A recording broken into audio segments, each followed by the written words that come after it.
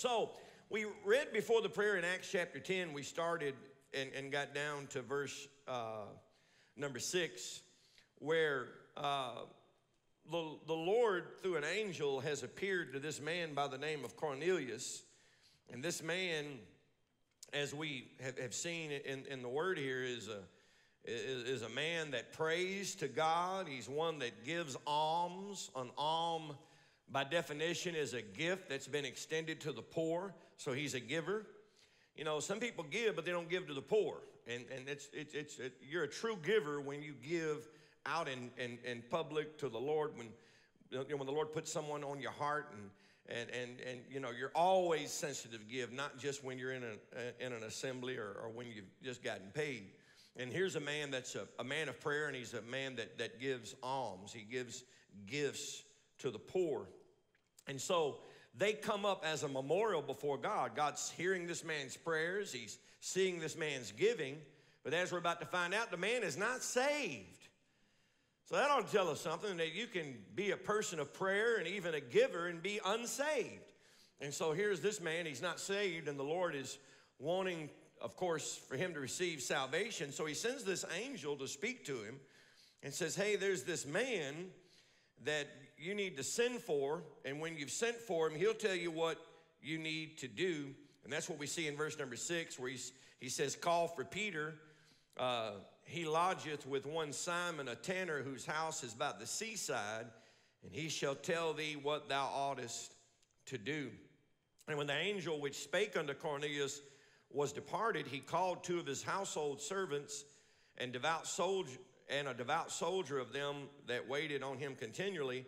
And when he had declared all things unto them, he sent them to Joppa.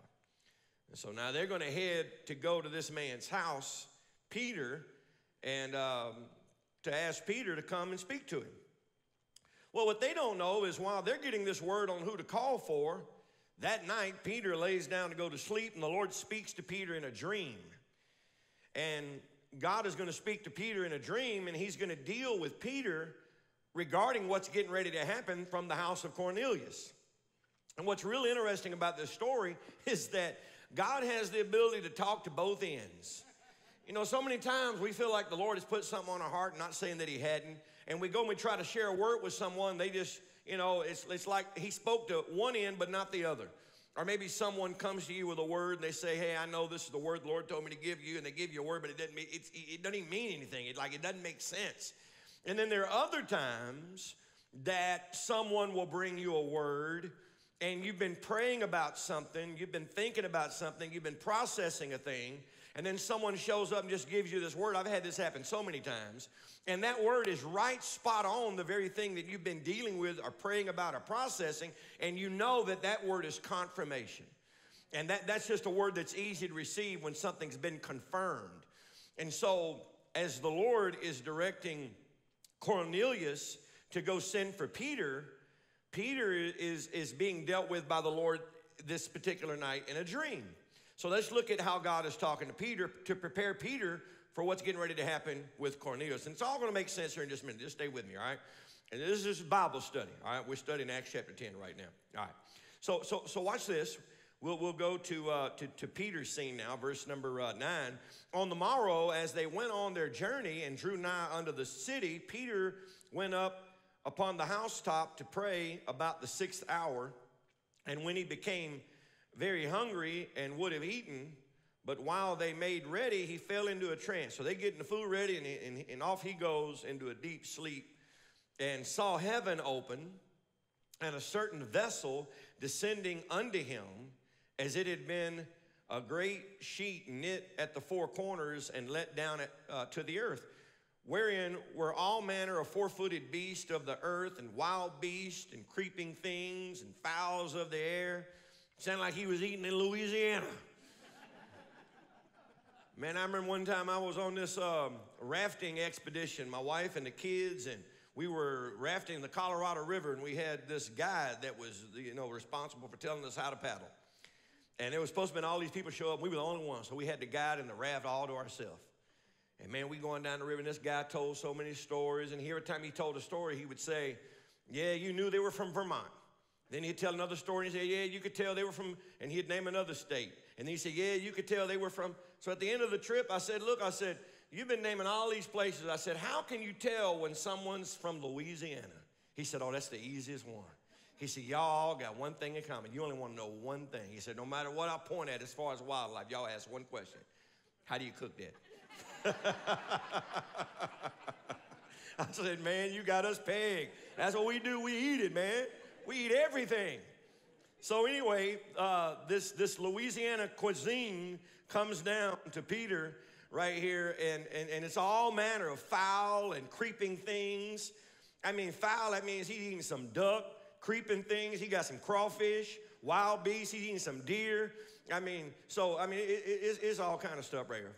Four-footed beast of the earth. Had a little pork, a little hog. And so anyway, there came a voice to him, rise, Peter, kill and eat. Now, Peter's a Jew, and Jews don't eat pork. And so Peter, verse number 14, said, not so, Lord, for I have never eaten anything that is common or unclean or from Louisiana. Can you imagine Peter eating crawfish? Right? And the voice spake unto him again the second time, what God hath cleansed, that call not thou common. What God has cleansed, don't call it common. And if you go back and look at the vision that he saw, this meal was descending from heaven, not ascending from the earth. And so this is something that was coming from God, and he's given this picture that this is a meal that I have cleansed. This is a meal that has come from me, and don't call what I have cleansed common or unclean. Verse 15, and the voice spake unto him again the second time, what God hath cleansed, that call not thou common. If I have cleansed it, no matter what your backstory has taught you, no matter what your experience has taught you, no matter what your upbringing has taught you, don't call what I've cleansed common. Now, it looks here in this story, in this dream, that the Lord is speaking to Peter to accept food the Lord has cleansed. But the Lord is teaching Peter a bigger lesson because he's got to prepare him for what's getting ready to happen at his door. And what's getting ready to happen is a Gentile by the name of Cornelius is going to be sending men to Peter's house for Peter to come to Cornelius's house to tell Cornelius and his family how to be saved and to share the gospel. But Cornelius, being a Gentile and not a Jew, is going to be something new for Peter because he's got to break the hold that his past has on him, that he doesn't have any dealings with Gentiles.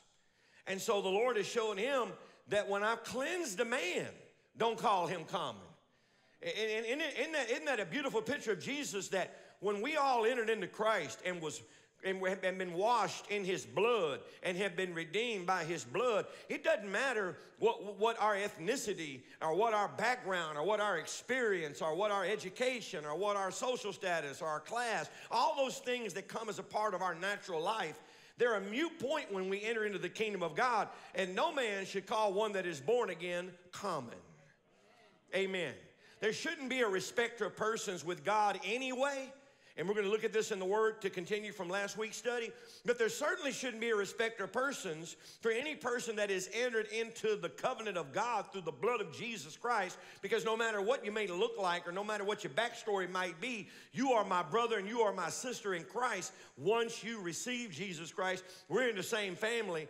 And I know I didn't misread Revelation chapter 5 that tells me the scene of heaven when we worship the King of Kings, when we worship the only one worthy, the one to whom we will sing the song of the redeemed to. Revelation 5 tells me that every tongue, every kindred, all families, all nations were represented around the throne. So if you have a problem accepting people that don't look like you on earth, you're going to be in for a shock when you get to heaven. Amen? Hallelujah. And so the Lord has to deal with Peter through this metaphor, this picture of a meal, not to call anything that he's cleansed common. Verse 16 says, this was done 3 times, and the vessel was received up into heaven. Now, while Peter doubted in himself what this vision which he had seen should mean, behold, the men which were sent from Cornelius had made inquiry for Simon's house and stood before the gate. So here he is wondering, Lord, what are you trying to tell me in this vision? And then lo and behold, here comes some Gentiles about to knock on the door. Verse 18. And they called and asked whether Simon, which was surnamed Peter, were lodged there. While Peter thought on the vision, the Spirit said unto him, behold, 3 men seek thee. Arise therefore and get thee down and go with them, doubting nothing, for I have sent them. And that's what I'm telling you. It's awesome when the Lord brings confirmation of something he's already put on your heart, or something that you're already praying through and processing. And then all of a sudden now this thing comes. And I could tell you so many times I've seen that happen in my life. And that confirmation is a beautiful thing.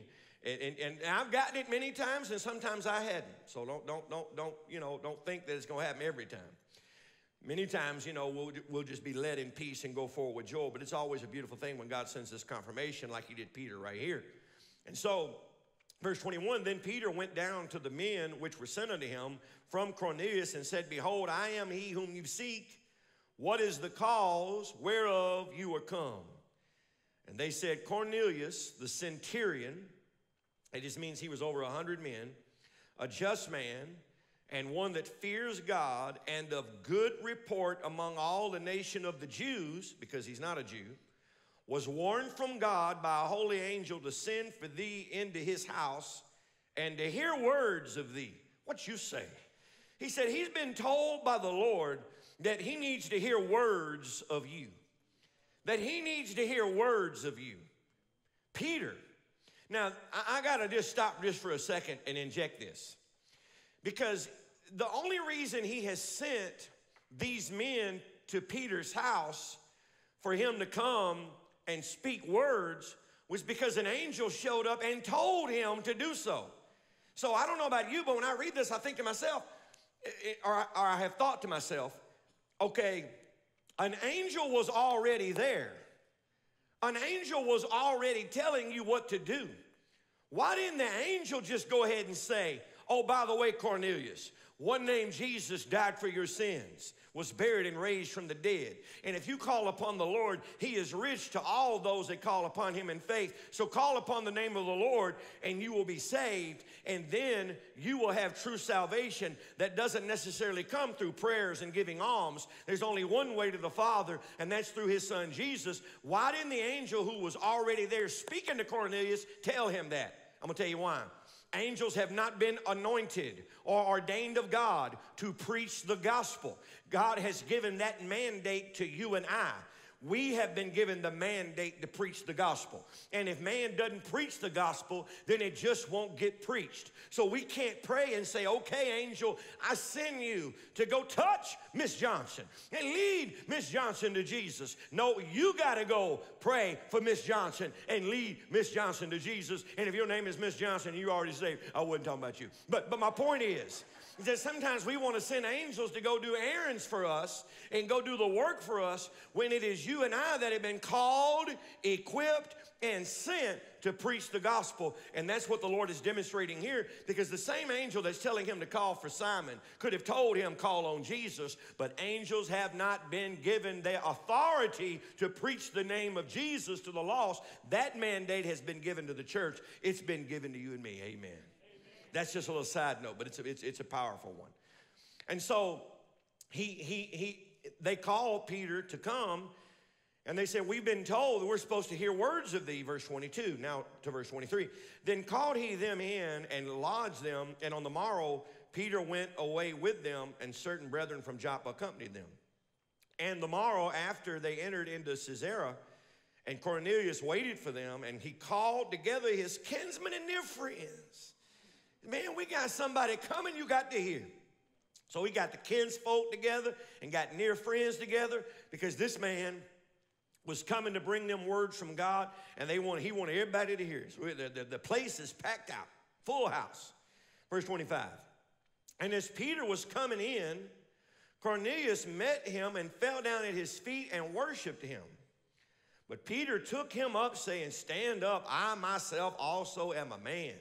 And as he talked with him, he went in and found many that were come together. And he said unto them, here we go, you know how that it is an unlawful thing for a man that is a Jew to keep company or come unto one of another nation or another ethnic group. You see that? Let me put it to you like this. It's uncommon. You know, it's uncommon. It's not customary. It's not traditional that a Jew be found in a Gentile's house or for a Gentile to be found in a Jew's house. Now, you just have to bring that into our nation. You just have to bring that into your culture or your upbringing. And, you know, and to think about how divided people are over this and over that. All right, it's more than skin color. There's so many things that divide the human race. We'd be here all night talking about the things that divide us. But notice, I think we can relate to being in such a divided culture where so much is based on appearance and identity, where we're really in this culture being taught that we are to be judged by the color of our skin, and that is not just wrong, it's sin to think that you could judge somebody by the color of their skin, or that is right to judge somebody by the color of their skin. Now, whether you accept that or not, I can't help you. You know, as far as your position, all I can do is tell you what the Word says. And we're going to show you in the Word that to judge somebody by their appearance, to judge somebody, you know, based on some preference or some respect of persons is sin. Matter of fact, you can write this in your notes. James 2:8-9 says this, if you fulfill the royal law according to the Scripture, thou shalt love thy neighbor as thyself, you do well. Verse 9. But if you have respect to persons, you commit sin and are convinced of the law as transgressors. But yet we're taught and have been all of our life to judge people by appearance. And that's prejudice. It is the word prejudice means prejudgment. That's all prejudice means. It means prejudgment. So if someone walks into your company or your business or your life and you think you can size them up and know them by the color of their house, their skin, that's prejudgment. You've already made a determination about that person, not based on, as Dr. King said, the content of their character. You've made a judgment based on the color of their skin, whether that be white, black, yellow, red, green, whatever it may be. When you think you can look at a person and determine the end, make a prejudgment before you've heard that person speak, before you know their heart, before you know their work ethic, before you know their character, before you know anything about them, you size them up and say, I can't receive from a black man. I can't receive from a white man. Oh, I can't receive from a Hispanic man. Oh, I can't receive from an Asian. Oh, I can't receive from a Jew. The moment you judge somebody by their ethnicity and you know that person, you know nothing about them. All you know is what ethnic group they represent or what they look like. The Bible says you commit sin. It's sinful. It's not just wrong. God calls it sin. Can believers say amen? Because the world needs to hear this message. God is not going to judge us when we stand before him based on skin color. There's not going to be a white line, black line, Asian line, Heinz 57 line, Hispanic line, Indian line. Man was made in the image of God. And everything that truly defines us is skin deep. And to judge somebody by their exterior appearance is prejudgment. That's prejudice. That's what prejudice means. It's prejudgment. Everybody, amen? We good? All right. And so Peter is saying here, you know, there's a prejudice between Jew and Gentile. But yet I'm a Jew and I'm in your house. Even though there's a prejudice, I'm in your house right now.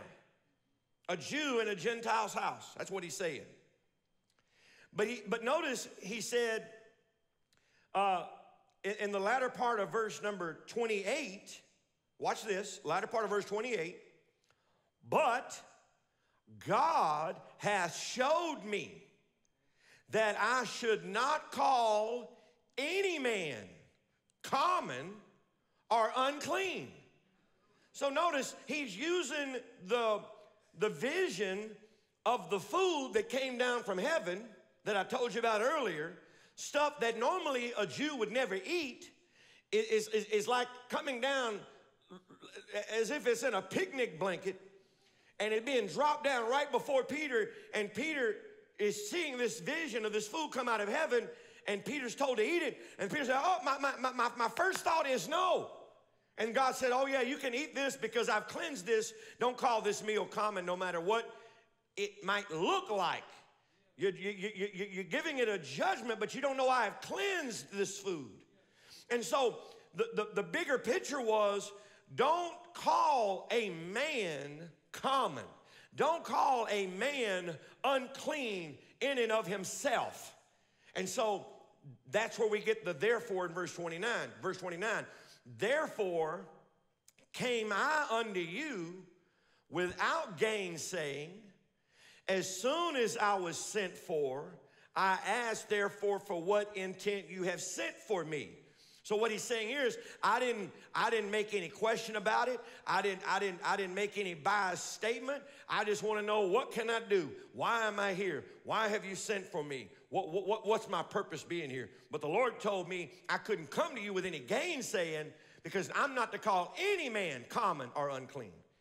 Now, if anybody here watching this live stream is guilty of making a prejudgment on someone, where you think you know someone because of what they look like or the color of their skin, and you make a judgment, and you don't even know that person, you don't know their heart, you don't know their character, you know nothing about them, you only know what they look like. If you make that judgment, you commit sin. And that's what the Lord is showing Peter right here in the book of Acts. And Lord willing, if we have time, I'm going to show you that this is going to change the trajectory of what the Lord wanted to do with the Great Commission. And this had to be dealt with. As a matter of fact, when you study Acts chapter 10 and Acts chapter 11, the 11th chapter is nothing but a repeat of the 10th chapter. It would be like you having an amazing Tuesday, and you're on a trip, and Tuesday into Tuesday night, you had all these events, and then you go home Wednesday and tell your wife and kids about what happened Tuesday, and you spend Wednesday telling them about Tuesday. Acts chapter 11 is just a repeat of Acts 10, but Peter's letting all the disciples know of what happened to him in Acts 10, because what the Lord was showing Peter was not just for Peter, it was for all of the disciples to get this understanding. Does that make sense? They all needed to know what God was doing, because this would establish the Great Commission, where we have been told by the Great Commission to teach all nations, and Matthew 28, all ethnic groups, Matthew 28. We're told to preach the gospel to every creature, Mark 16. And then in Acts 1, when the Lord said the church would be endowed with power, in verse 8, he says, you shall be witnesses unto me, listen to this, in Jerusalem, Judea, Samaria, and the uttermost part of the earth. If you take just Jerusalem, Judea, and Samaria, Jerusalem, for the church to preach to Jerusalem, they would be preaching to people that are geographically and relationally close. It's easy to preach to people that are geographically and relationally close. So you accept the Lord, you got a neighbor, y'all been friends forever, you got the same recipes and the same culture, and so you go next door to tell your neighbor about Jesus. That one's easy. Geographically close, next door, relationally close, you've been knowing them for years. But then he said go to Judea. Judea would be, and Samaria would be geographically close, but relationally completely disconnected. That would be like having somebody in your neighborhood, they live close, but y'all ain't nothing alike. And the Lord says, I want you to go minister to that person. You're like, who knew? We don't have nothing in common. We live close, but we don't share much in common. And see, that's the world we're living in, because there's so many of us that we live in the same city, we live in the same neighborhoods, we go to the same schools, we shop at the same Walmart. There's so much that's the same, but there's a relational disconnect. And Jesus says in the Great Commission, I want you to reach them too. And then he says this, under the uttermost parts of the earth, and those are people that would be geographically distant. I got to go a ways to get there. and relationally distant. Is this making sense what I'm saying to you? Well, the Great Commission could not be achieved if the early church and the disciples had a prejudice, because they would never go outside of what's geographically and relationally close. They wouldn't go down the street. They wouldn't go to a different neighborhood. They wouldn't talk to somebody that didn't look like them. Why? Because they were stuck in the culture of prejudice and racism and preference, where my preference is to find somebody that I can relate to. My preference is to only talk to people that look like me, understand me, have the same beliefs as me, and I got to break out of this preference shell for the sake of the kingdom of God. And that's what God is doing through Peter right here. Hallelujah. You wouldn't believe the people that I've talked to that'll say things to this nature. Oh, I appreciate what y'all are doing down there, but it's just my preference. It's just my preference to worship with fill in the blank. It's just my preference. God bless you, God bless you. It's just my preference. What are you going to do when you get to heaven? Do you think we're going to be divided when you walk into pearly gate and you got all these signs that divide us by skin color and tradition and culture and denomination, that we just need to go find our preference? Whew. So he says here, I didn't come with any gainsaying, because the Lord told me don't call anybody that he's cleansed common. And all man was made in the image of God. And there needs to be an honor and respect simply because of that for all people. All right, and that's what he said. What intent have you sent me? Verse 29. Verse 30, and Cornelius said, 4 days ago I was fasting unto this hour, and at the 9th hour I prayed in my house, and behold, a man stood before me in bright clothing. And he said, Cornelius, thy prayer is heard, and thine alms are had in remembrance in the sight of God. Send therefore to Joppa. Call hither Simon, whose surname is Peter.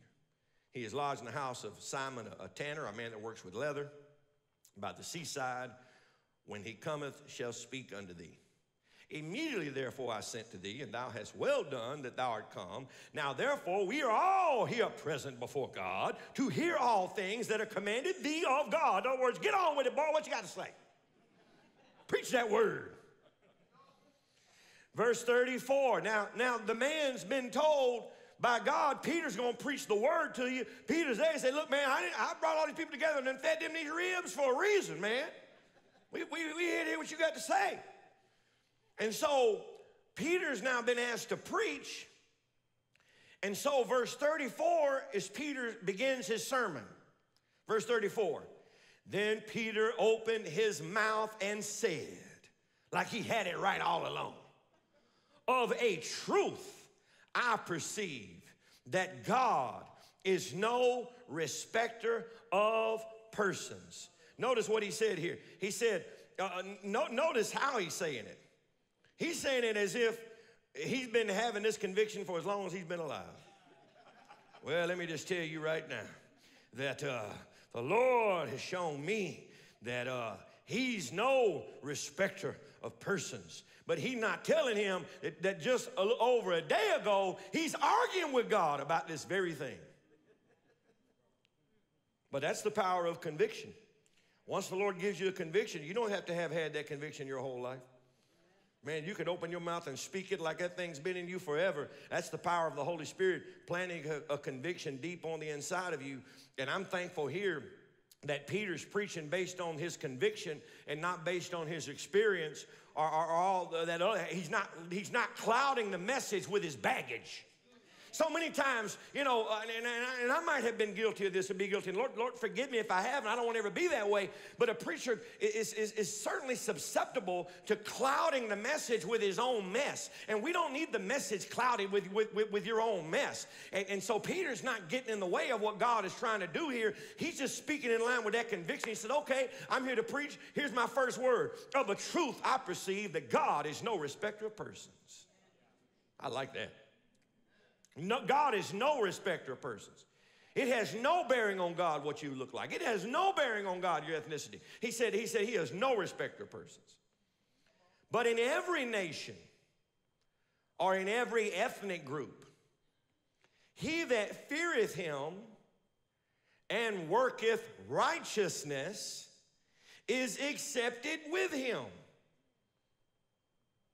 So God said, I'm not worried about what you look like. I'm worried about what you act like.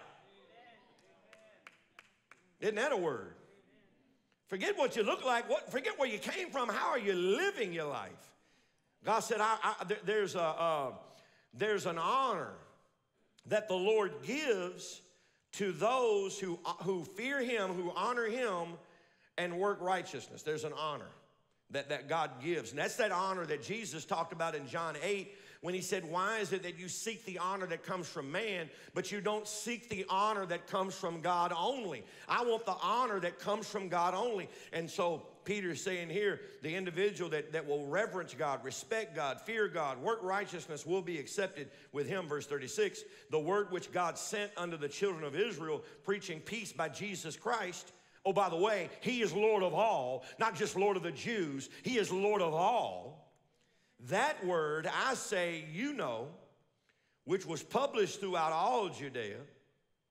It began from Galilee after the baptism which John preached. Oh, here we go. How God anointed Jesus of Nazareth with the Holy Ghost and with power, who went about doing good and healing all that were oppressed of the devil, for God was with him. And we are witnesses of all the things which he did both in the land of the Jews and in Jerusalem, who they slew and hanged on a tree. Him God raised up the third day and showed him openly, not to all the people, but unto witnesses chosen before of God, even to us who did eat and drink with him after he rose from the dead. And he commanded us to preach unto the people and to testify that he which was ordained of God to be the judge of the quick and the dead, to give all the prophets witness that through his name whosoever believeth in him shall receive remission of sin. Whosoever believes in him. It doesn't matter what your backstory is. It doesn't matter what you did last night. Whosoever believes in him receives remission of sins. Man, that's powerful. Peter's preaching, y'all. And he's preaching Jesus. I can't wait to see what happens. And I know it happened, but I want to see it again. Because, man, he's preaching Jesus. Verse 44, and this is what happens when you preach Jesus. While Peter yet spake, and we see what he's speaking, how God anointed Jesus, how Jesus died for our sins, how God raised him from the dead, how he's seated at the right hand of the Father and will judge the quick and the dead, how that he is the one to whom all the prophets spoke of, and that through him anyone can receive forgiveness of sins. While he yet spake that, preaching Jesus, watch what happened. The Holy Ghost fell on all them which heard the word. Ooh, what you say? The Holy Ghost fell on all them which heard the word. What word? The word of who Jesus is. That's why you always need to be in a position to hear Jesus preach. That's why there's so much power when Jesus is preached, because the Holy Ghost will always respond to the preaching of Jesus. He won't respond necessarily. He won't respond to the preaching of man or the self-glorying of man. If I got up here and preached James McMenis, Holy Ghost would never move in this place. He moves where Jesus is preached. And so while Jesus was preached, the Holy Ghost fell on everybody that was in the house. Verse 45. And they of the circumcision, that's Jews, which believed, were astonished. These are believing Jews. They're astonished, as many as came with Peter. Here we go. Because that on the Gentiles, folk that didn't look like them, folk that didn't have the same culture, folk didn't have the same backstory, because that on the Gentiles also was poured out the gift of the Holy Ghost. For they heard them speak with tongues and magnify God. Then answered Peter, can any man forbid water? Can any man forbid water that these should not be baptized? I wish I had known that scripture when I was 18 years old, when I was told by that deacon that I couldn't baptize that little boy. Because if I'd have known that verse, I'd have quoted it right in his face. Can any man forbid water?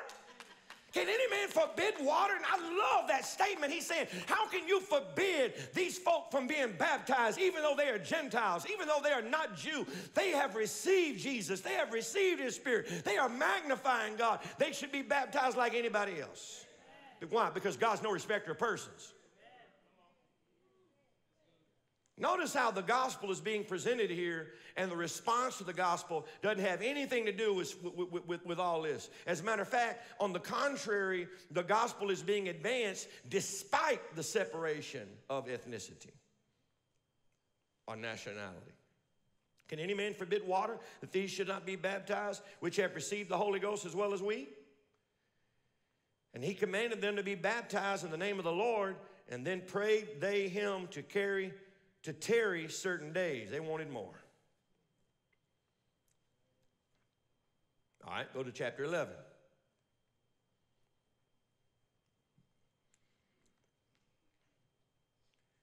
And the apostles and brethren that were in Judea heard.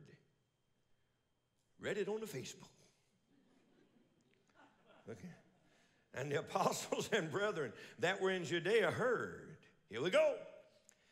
That the Gentiles had also received what? The word of God. They heard that the Gentiles have now received the word of God. This is not just a Jewish thing. This has become a Gentile thing. Why? Because the word of God is to all people. Jesus is Lord to all that call upon him in faith. And so word got out that these Gentiles had received, notice, the word of God. And when Peter was come up to Jerusalem, they that were of the circumcision Jew contended with him. Can I just play with this for a minute without anybody getting offended? I'm going to just go ahead and make this disclaimer. This might offend you, but I'm going to say it to bring it on home. Notice in verse 3, they said, thou wentest into men uncircumcised and did eat with them? You went to a white man's house. You went over to a black man's house. So I'm trying to bring this into what has our culture and our nation divided. Because this may not mean a lot, Jew and Gentile, but when you bring it down to something that we're facing in our society, you can see what was being said here. Peter is being challenged because he went to someone that didn't look like him's house. You went to that church?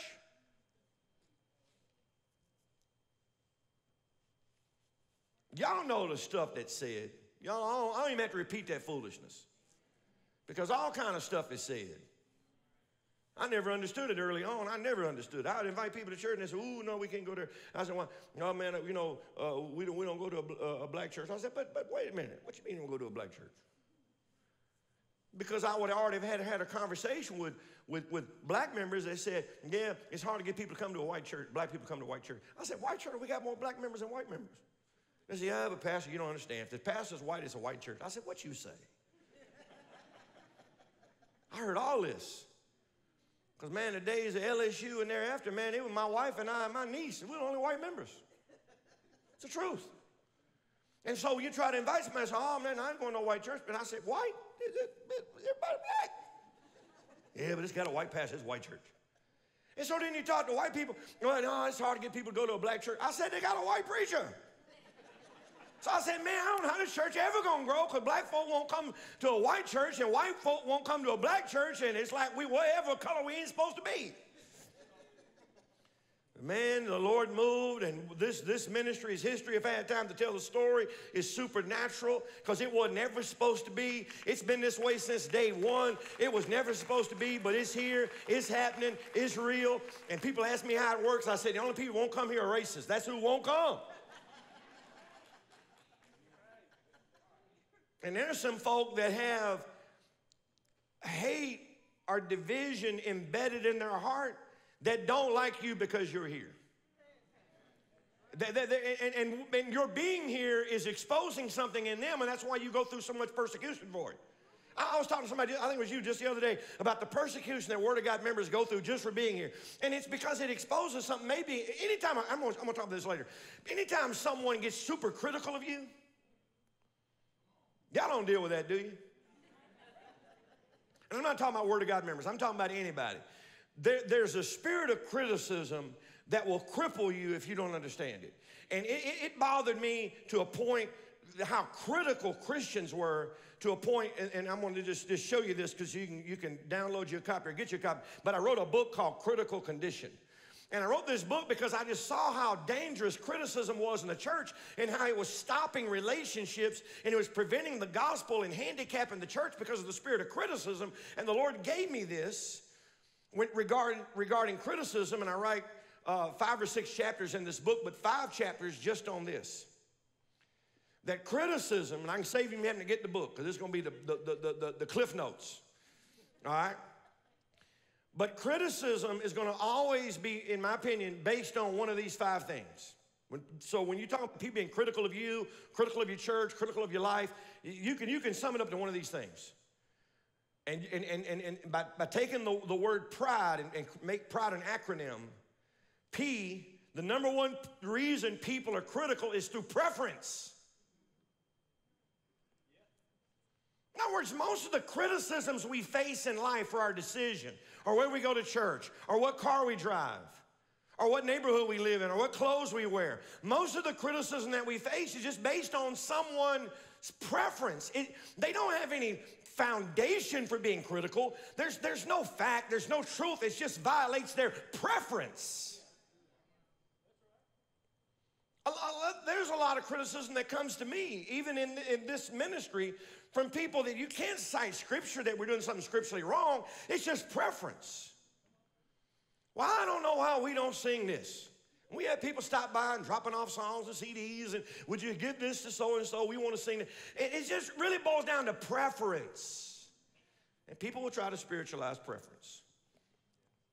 But your critic, likely reason number one that they are critical of you is just a preference. But people don't want to say to you, oh, I know it's not wrong. I know it's right. It's just not my preference. No, people try to exaggerate preferences and make them spiritual and attack people that choose something that they don't prefer. And that's wrong. Just because that's what you have preferred doesn't mean that's what I'm supposed to prefer. The second one is resentment.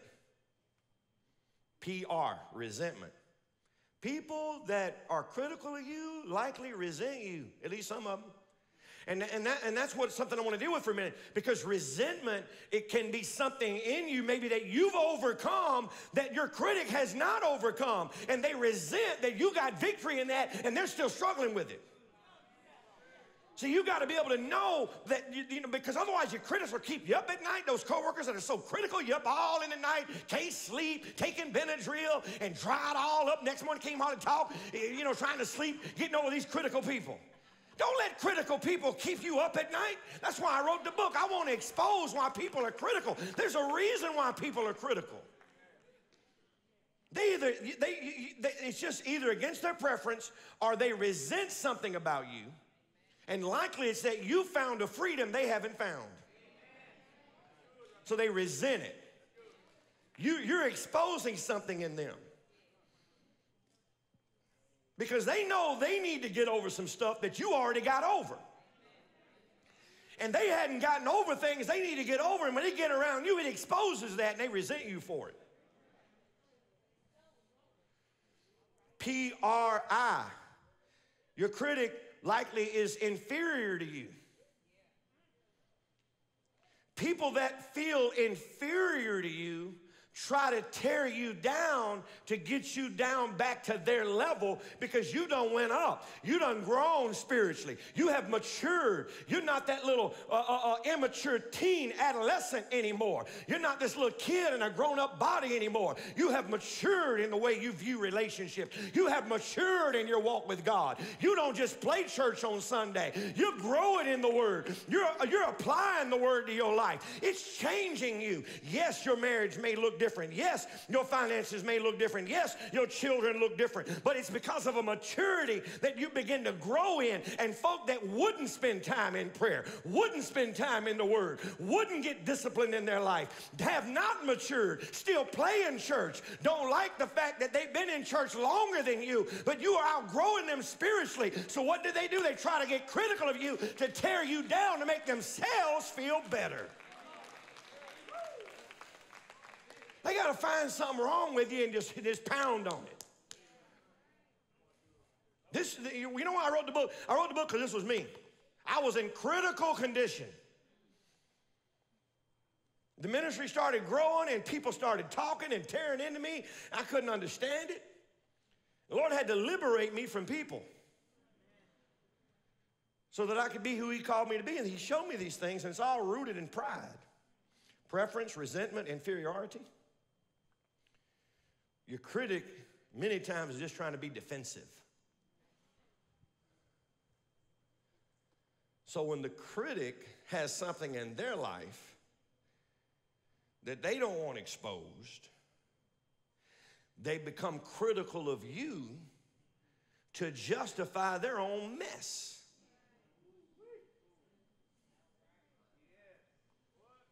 So you done brought something to light in me that I don't want brought to the light. So I'm going to find some kind of way to blame you for what you've exposed in me to make this, I'm going to turn the table on you. You're going to be the one wrong. Yeah, I did that, and I know it's wrong, but I did that because you made me do it. It is ridiculous, but it's true. Ask anybody married.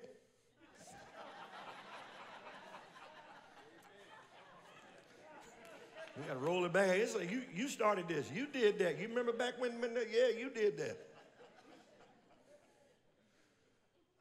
So I'm being defensive. So to cover my stuff, I got to expose you. And then E, P-R-I-D-E. E is envy. Jealous of you. Most of your critics are jealous of you. You don't invest that much attention in somebody you ain't jealous of. Wait a minute, you done studied all that about me? You done went and did all that research on me? You know more about me than my mama knows. How in the world did you invest that much attention and looking me up? Why are you following me on social media? You don't even like me. Why do I look up and see you a follower of me? Because you all up in because you're jealous. So you're trying to keep up with my every move. Listen, don't act, I'm not saying that's me. I'm saying that's somebody. The person that's envious of you is wanting to know as much as they can know about you because they are jealous of you. And then they take all the information they can get and they use it against you because they're trying to destroy you because they're jealous of you. Let me speak for somebody. You never acted any different when you showed up at work that day. You didn't act any different when you showed up at their church that day. You've been the same you've always been. And now all of a sudden is somebody saying, oh, she thinks she's all that since she got that promotion. I'm acting the way I've always acted. I haven't changed anything. I always stopped by and offered, you a cup of coffee. I'm doing the same thing after the promotion. I don't know why they're going around talking about I've changed since I got my promotion. I didn't change, and you know in your heart you didn't change. You didn't change. That person got jealous, and their jealousy is is leading them to be critical of you because they want to tear you down because you got something they want.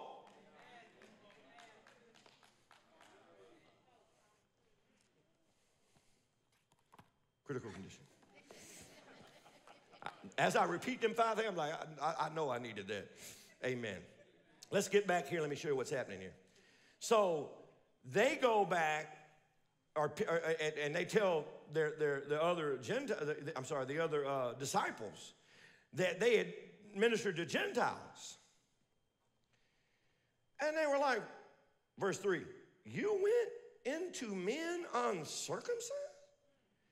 You did what? You ate with them? Here we go. But Peter rehearsed the matter from the beginning and expounded it by order unto them, saying. And verse 5 is like reading chapter 10, verse 1, because he's going to go right back through the whole thing just as it was in order. Everybody see that? Now, let's do this in verse number 15. As I began to speak, the Holy Ghost fell on them as on us at the beginning. Then remembered I the word of the Lord, how that he said, John indeed baptized with water, but you shall be baptized with the Holy Ghost.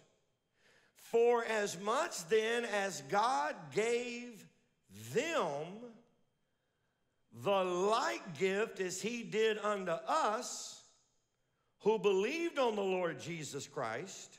Here we go. What was I that I could withstand God? Now, I want to make sure we get this, and I may have to spend a few minutes. I know y'all are about this 8 o'clock hour. We got to break that habit. But watch this, because I don't want to be done if the Holy Ghost is not done.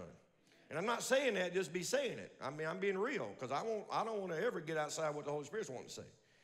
So, notice here, this last statement in verse 17. I want us to see it. If you're one that writes in your Bibles, underline that. What was I that I could withstand God? So, but wait a minute, Peter. Why would you want to withstand God in this? Why would you not want someone that doesn't look like you to receive the greatest gift ever given? See, if you look at the question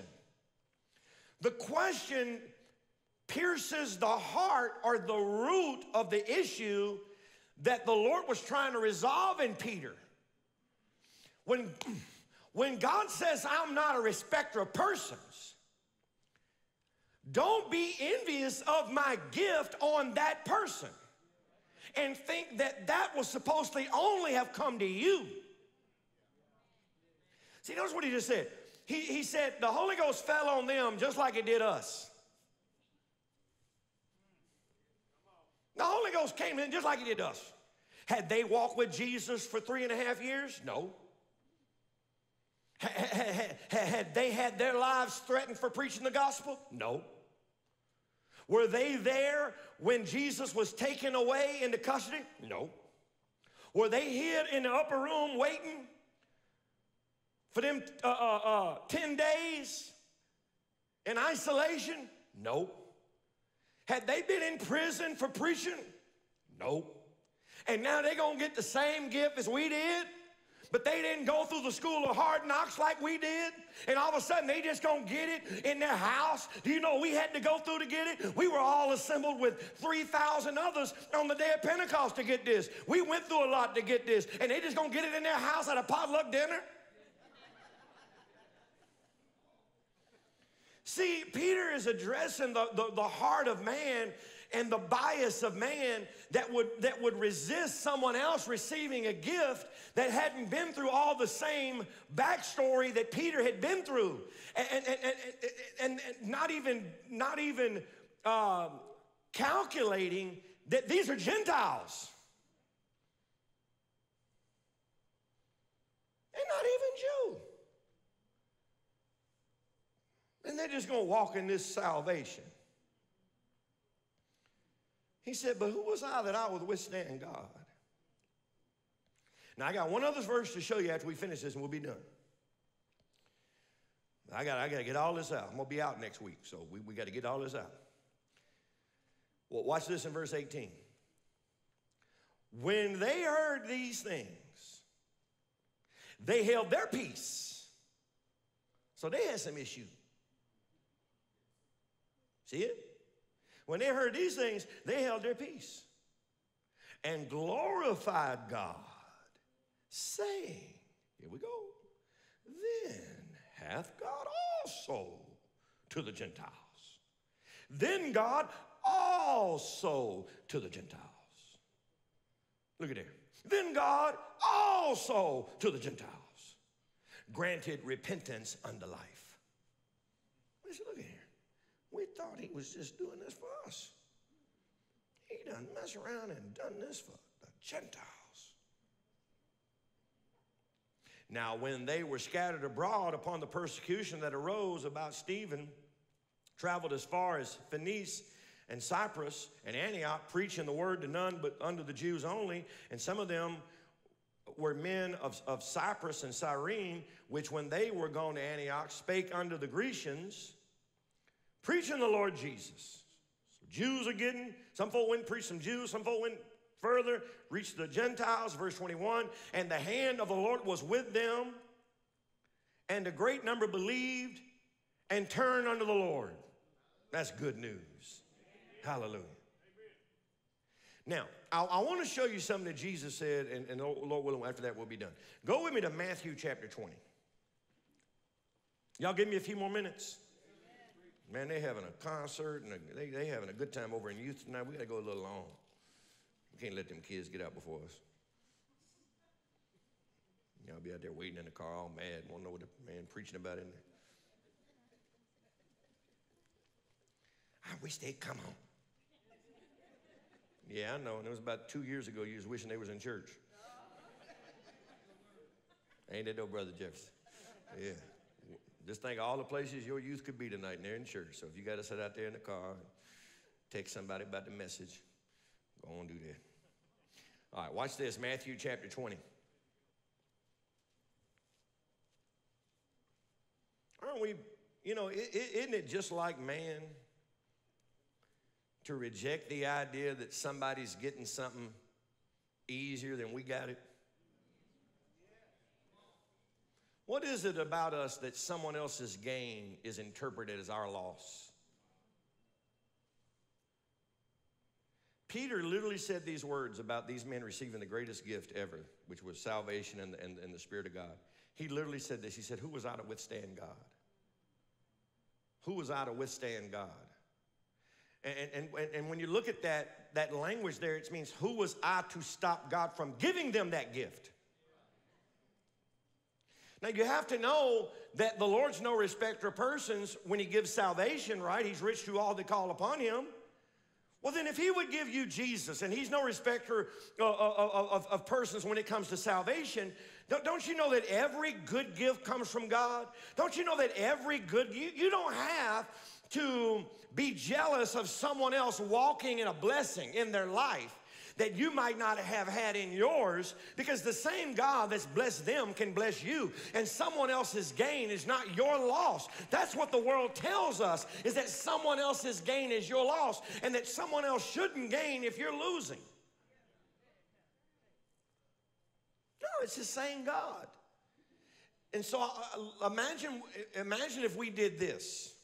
Instead of being critical and judgmental and mean-spirited to people that were just might be envious of or have no preference to, what would happen if we just said, who am I to withstand God? Who am I to withstand God? Like, brother, the Lord did what in your life?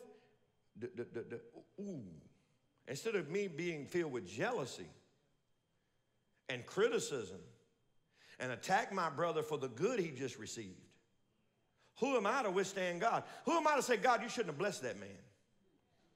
Who am I to say, God, why did you show your goodness to that man?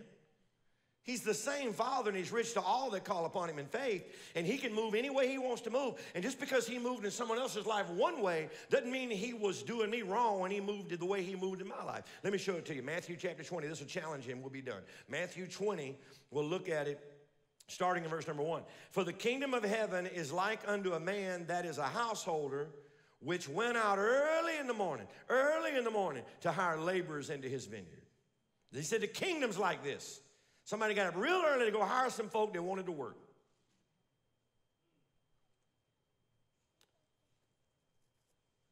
I worked for my dad in construction for many years, and he was a contractor. I was a laborer. And you'd have these guys show up about 9 or 10 in the morning all dressed up, clean, for a job. My dad would never hire them. And I'd hear my daddy say, that man don't want to work. And I said, Daddy, he showed up with an application. He said, no, he don't work. He said, our work day starts at 7 a.m. Man won't work, get here before 7. He said, man, a man that wants a job in construction shows up before 7, dressed, ready to work, to take the guy's place that didn't show up. I heard my daddy say that many times. And I watched him hire men like that too, show up ready to work before 7. He said, come on here. I'm tired of this boy not showing up. One time that was me. No, I'm just kidding. But I knew my dad knew me was a hard man, I got to show up. But he was looking at these clean cats walking up mid-morning. Oh, yes, I'd like to, my dad never hired. Nah, you just want me to fill out some paper. So these folk got there early to get the job. All right? So imagine you getting up early to get the job. You got up early to get the job. Y'all with me? Everybody understand what I'm saying to you? You got up early to get the job. Brother Griffin, I see you back there nodding. You got it, don't you, brother? That's a hard-working man right there. All right, he knows what I'm talking about. Verse 2, and when he had agreed with the laborers for a penny a day, he sent them into his vineyard. And when he had agreed with the laborers for a penny a day, he sent them into his vineyard. So they all agreed. They got there early, wanted the job. I'm going to give you a penny a day. Let's go to work. Boom. And he went out about the 3rd hour and saw others standing idle in the marketplace. And said unto them, go ye also into the vineyard, and whatsoever is right, I will give you. And they went their way. And again, he went out the 6th and 9th hour and did likewise. And about the 11th hour, he went out and found others standing idle and said to them, hey, man, what you doing standing here idle? You want a job? That's what we need to be saying in Shreveport, man. Isn't that like nobody's showing up for work no more? Everywhere you go, I keep seeing all these for hire signs. Like, man, is nobody working? If y'all notice that too, am I the only one? Like, I'm having managers tell me, I had a manager stop me the other day and said, would you pray for me? I said, hey, what do we need to pray for? He said, pray for people that want to work. Everybody want to stay home. He said, they make more staying home than coming to work. He said, we're having a hard time. That's the world we're living in. So anyway, they went out and found these folk that wasn't working and said, hey, man, you want to come make some money? Yeah, I'll make some money. And they went to work. And whatever is right, verse 7, that will you receive. So when the evening was come, the Lord of the vineyard saith unto his steward, call the laborers and give them their hire, beginning from the first unto the last. Or I'm sorry, the last to the first. So that meant them folk that got there last got paid first. You know there was some folk mad about that. What? I got here first.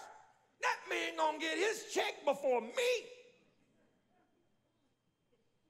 So Peter sees the Holy Ghost fall on Gentiles, didn't know none. They couldn't name a prophet. They couldn't name who led the children of Israel out of Egypt. They didn't know the difference between Moses and Noah. They had not been in God's nation. They were not God's people. They wasn't there at the cross. They wasn't there the night in the Garden of Gethsemane. They wasn't there on the day of Pentecost. You had not hid in the upper room. You've not been in prison for preaching and up in your house eating potluck. The Holy Ghost is gonna fall on you.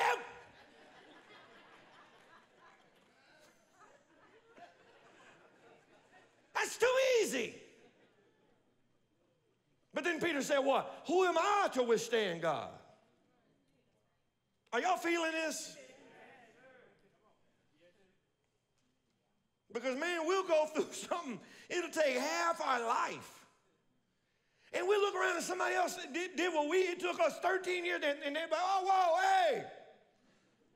Oh, where in the world did you get that car? I bought it. When? Oh, I bought it, right? I think it was the week after I graduated. Week after you graduated. Do you know I worked 13 years after I graduated before I ever got a new car?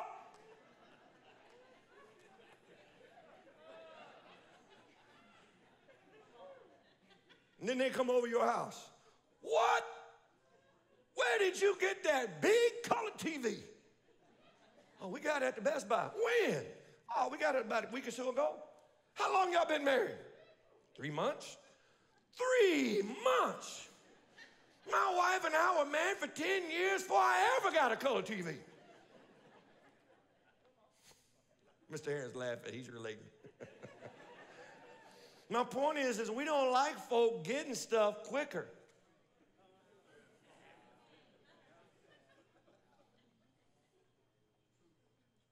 You got to go through the school of hard knocks like I did. So he started with the ones that got there last. He said, start from one that got there last. They didn't pay the one that got there first. I want the one that got there last to see. I want the one that got there first to see what I'm going to pay the one that got there last. It's a setup. Verse 9, and when they that came were hired about the 11th hour, they received a penny. Oh, no, you didn't get that many. Been there an hour. I've been working here since this morning, and you're going to give that man the same money you gave me? Who's doing the talking here? Jesus. This is a parable of Jesus. He's trying to teach us something. Oh, man, they didn't like that at all.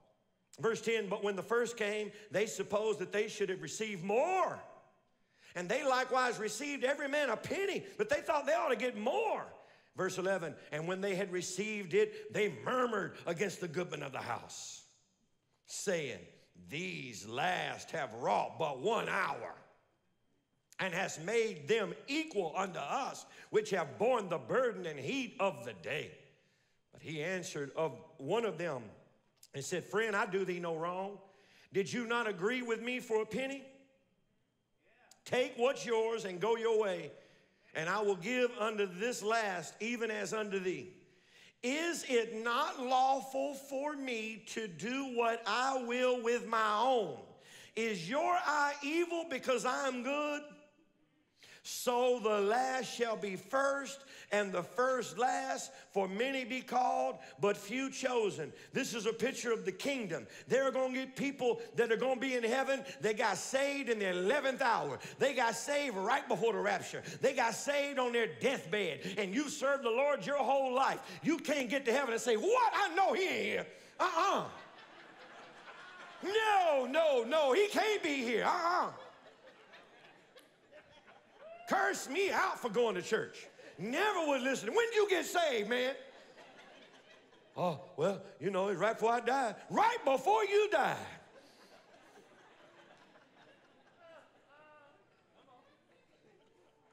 I gave up this and gave up that and lived this away. And you lived like a heathen your whole life and accept the Lord on your deathbed. Lord, I need a bigger heaven, a brighter heaven, a better heaven than the one he gets.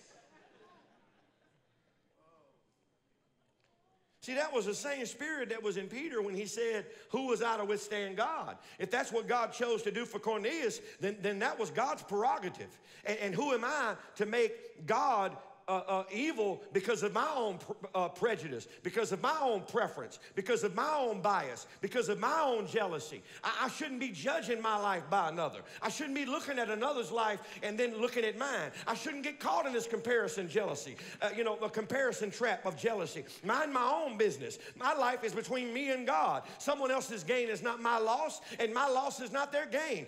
This is what Jesus is teaching in his word, but this is what is plaguing society.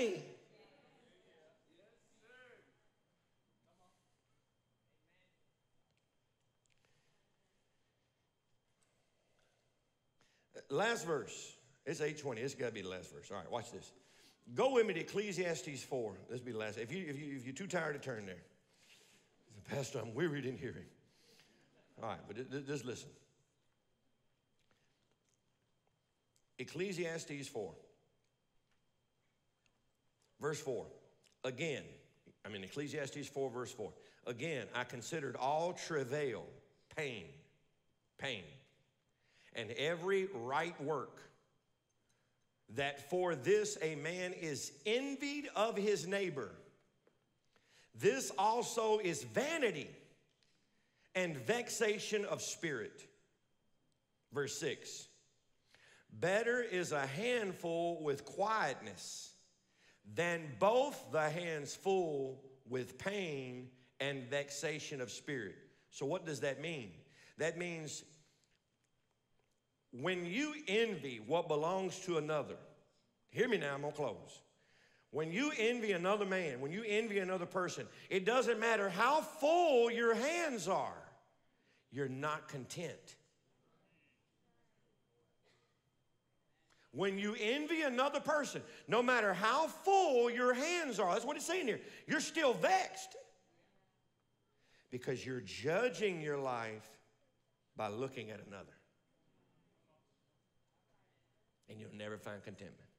So God says it's better that your hands just be empty and you not even judge your life by that of another. At least you'll have peace.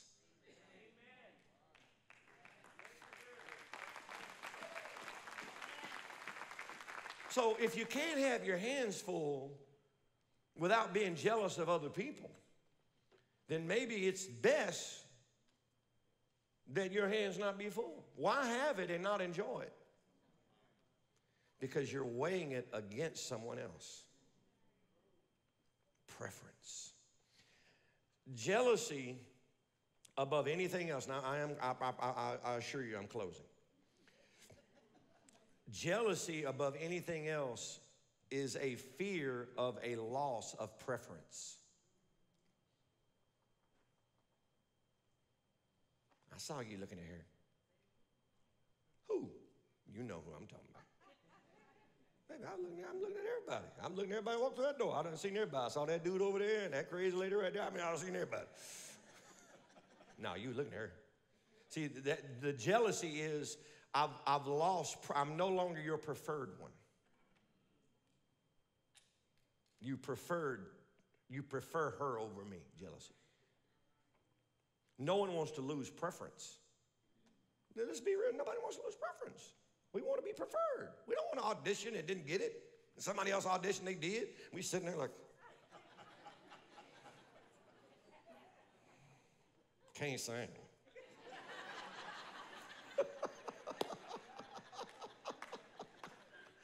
Oh, man.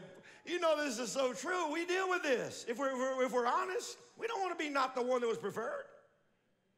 He took who to lunch? And then like the third time this year, he's invited him to lunch. That's what I thought. Shoot, he ain't invited me to lunch. See, preference. God doesn't have a preference. It means if you see the goodness of God on another man's life, the goodness of God can come on your life. He's no respecter of persons. He's not preferring you over me. He's so good that even if you come in last, he's going to bless you because he's just that good. You can't be mad at God because you got there early and the other guy got there late and the other guy got the goodness of God too. He's just that good.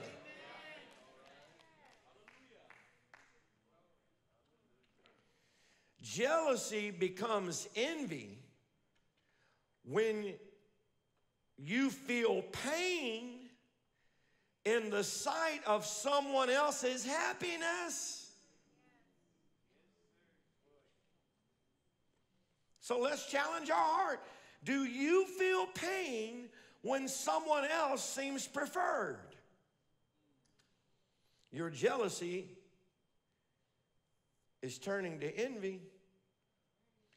Envy says, whatever you have has actually cost me.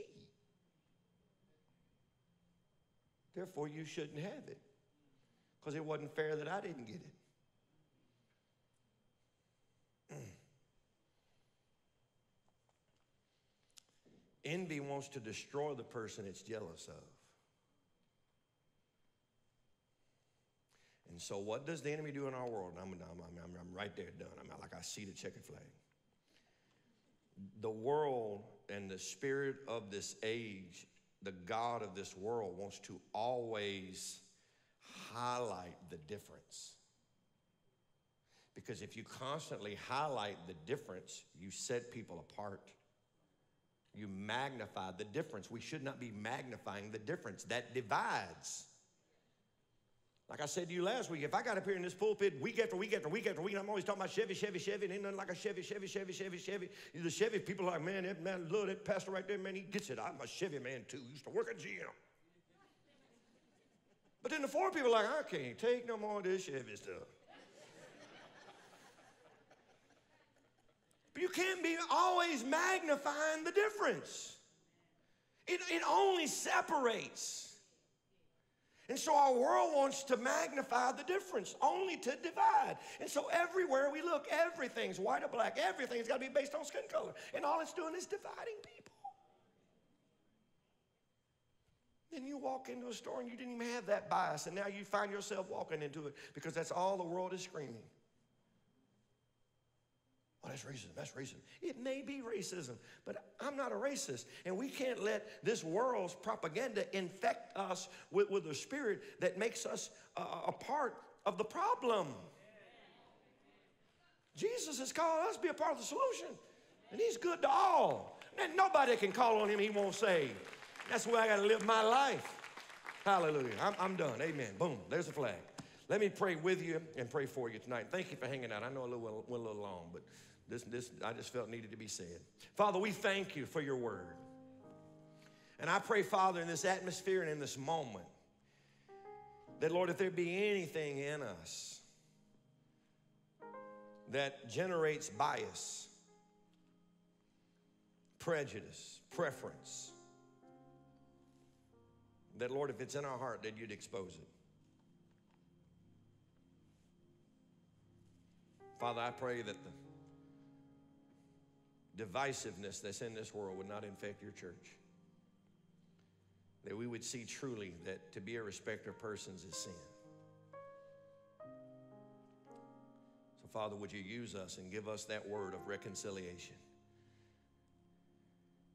That we can go out just as the early disciples did and preach to Jew and Gentile, knowing that with God there is no respect of persons. In Jesus' name, I invite you to pray with me.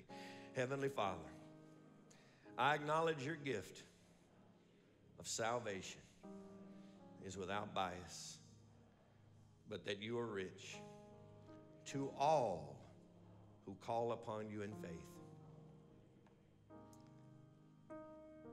That Jesus died for all, that all could be saved. And I believe you died for my sins, and that you were raised from the dead, that I could walk in newness of life, and that you sent your Spirit to live in me, to empower me, to advance your kingdom, and to live this life for your glory. So as I walk out of this place tonight, I ask that your Spirit would keep me in remembrance of what I've heard. And when the spirit of jealousy, envy, preference, prejudice rises in me, be quick to convict me. In Jesus' name, amen.